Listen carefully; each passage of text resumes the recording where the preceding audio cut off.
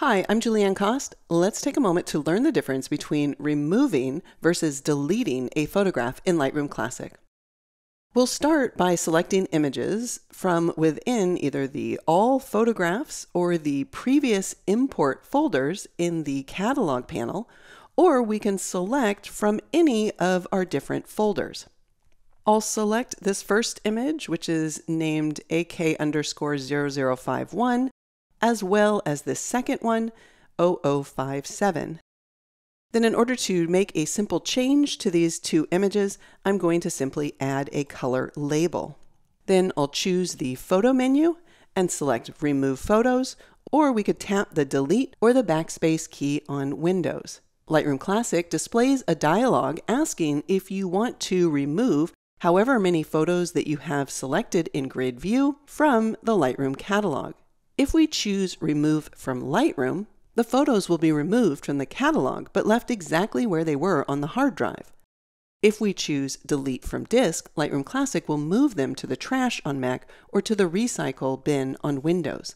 Let's walk through these two options. First, I'll choose Remove from Lightroom. We can see that the two photos are no longer in our catalog, and if I navigate to the operating system, we can see that those two files are still exactly where they were on the hard drive. If I had removed these by accident, I could either choose to import them again by using the Import button, or we can right-click or Command-click on Mac on the Greenland folder, and then choose to synchronize the folder.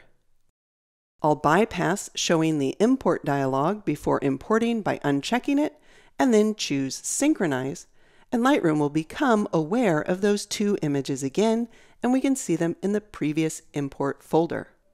One thing to notice is that they lost the color label, and by default they would have lost other changes as well, like ratings or metadata or other changes that we may have made in the Develop module.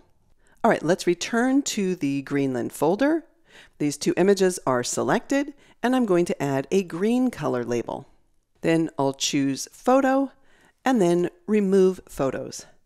This time I'm going to select Delete from Disk, and Lightroom will not only remove them from the catalog, but if we return to the operating system, we can see that Lightroom has put them in the trash. If I accidentally deleted them, I would need to select them from the trash and put them back into the folder that I want them to be in. Then in Lightroom Classic, again, we can right-click, choose Synchronize Folder, and then import these two images by choosing Synchronize. Returning to the Greenland folder, with these two images selected, I'm going to move to Loop View by clicking on the icon, or we can tap the E key. Now by default, even though I have both images selected, when I'm in Loop View and I choose Photo, and then Remove Photo, Lightroom Classic is only going to remove the active image, the one that we're looking at, from the catalog.